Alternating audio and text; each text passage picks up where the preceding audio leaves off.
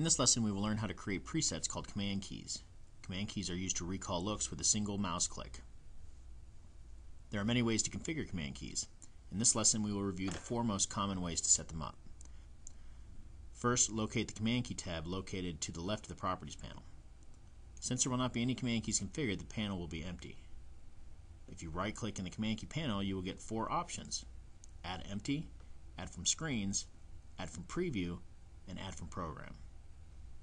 Add Empty will simply add a blank command key, typically used for removing everything off the screen.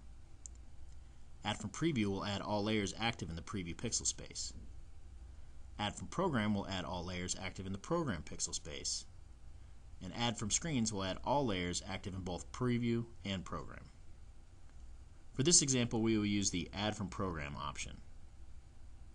First, add your layers by right-clicking in the Program pixel space and adding layers. Assign sources to the layers by dragging sources from the source list onto the layers. Adjust your size and position, and edit any keyframe values such as borders, shadows, aspect ratio, and crop.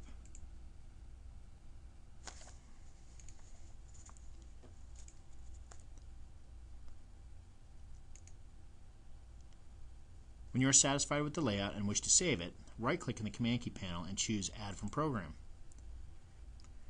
You will be prompted to name the preset, and the system will place a key in the command key panel. On the key, you will see a preset ID, name, icon, a button to recall to Program, and a button to recall to Preview. If you click the key, you will be able to change the name and type of command key. There are 2 types of command keys, relative and absolute. An absolute command key will affect all layers in Program and Preview regardless of what layers are already on the screen. A relative command key will only affect layers saved in that command key. If a layer is on the screen that is not in the relative command key, it will remain untouched. If you select the PGM button, all layers will be recalled into the Program pixel space. If you select the PVW option, all layers will be placed into the Preview pixel space. Scripting is another function built into each command key. Execute a command key and select the tab called Script near the bottom left of the software. In the Script panel, you will see a list of layers across the top and a list of cues on the left of the panel.